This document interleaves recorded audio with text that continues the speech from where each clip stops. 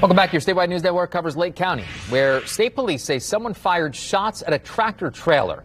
Troopers sent photos from the scene to News 8. You can see one of two bullet holes in the side of the cab. The shooting happened on I-80, just east of the Illinois border.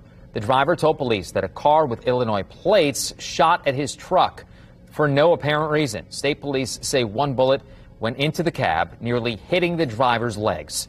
The bullet did hit a cup holder, then a pop can. State police did find the bullet. They are now looking for the person who fired the shots. Fortunately, the driver was not hurt.